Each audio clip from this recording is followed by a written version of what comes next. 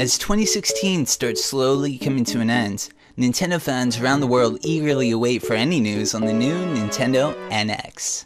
Whether you're like me, constantly refreshing Nintendo's Twitter feed for any kind of official announcement, or you've been spending all your free time on Reddit, hoping to catch leaks as soon as they come out, the excitement can be felt everywhere. And the cruel lack of any information about the NX has led fans to craft all sorts of theories about the console and what it could be like.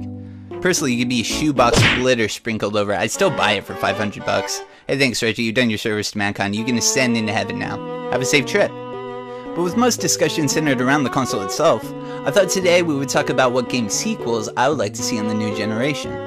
Real fast honorable mentions to games like Mario Maker, Smash, and Splatoon, although I feel those will get a port into the system as they are.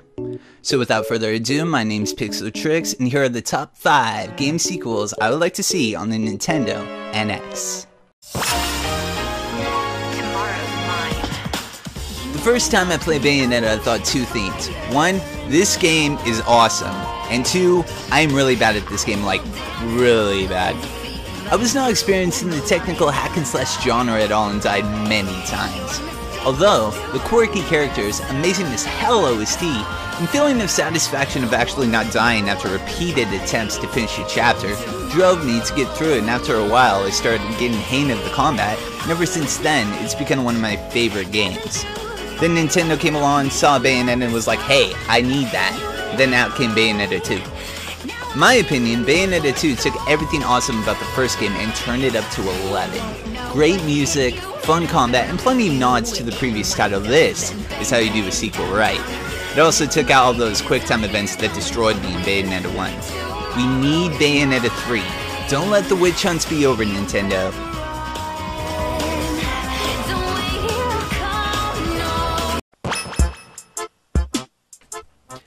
It has been far too long since we've had a full-fledged Animal Crossing title on console.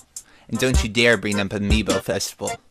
No, I mean an actual tree-shaking, fish-taking, bee-getting-injured by good time.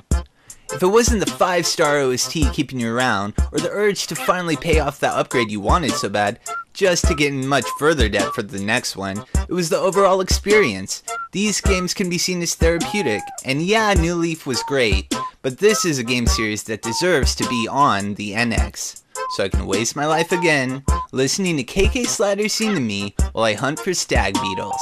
Please, Nintendo, take my bells. If you haven't played Yoshi's Woolly World, what is wrong with you?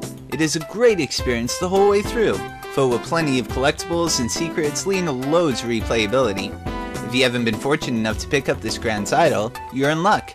Yoshi's Woolly World has recently been announced to be ported to the Nintendo 3DS, along with bonus content involving everyone's favorite canine ball of yarn. This, while still being awesome, is also terrible. Yes, being able to lose yourself in a world filled with enough cuteness in it to melt even the most evil of hearts on the go is something we can all agree is fantastic. But this leaves to the question, what about Yoshi's Woolly World 2? The game did great and was praised all across the board, if not being downsized here and there for being a bit too easy. But come on, it's a Yoshi game where you throw your Yoshi friends at flowers made of yarn to collect gems to get stamps. It's made to be a good time. And I saved every Yoshi, got every collectible, and did everything in the game, and I need more, Nintendo. Please, don't forget about Yoshi's Woolly World.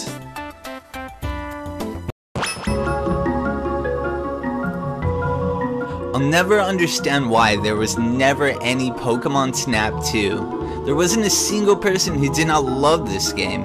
Besides that one edgy YouTube commenter, but hey, no one likes that guy, am I right, dudes? No, but seriously, you're entitled to your opinion. This game was awesome. I love driving around and finding new secret paths and finding new Pokemon, just so I could downsize whatever I brought in, the insensitive prick. Regardless of its flaws, it was a fun game. Think of the possibilities now with all the new Pokemon. Hell, Sun and Moon is coming out soon, so that would be a great reason to make it. Have some kind of a link through the 3DS and take pictures of your caught Pokemon. And I don't care if every Pokemon is in it. Hell, it could not have one full generation and I would still be happy. It could just be the keys. It could just be the keys. key picture taking simulator. Come on, Nintendo, make it happen.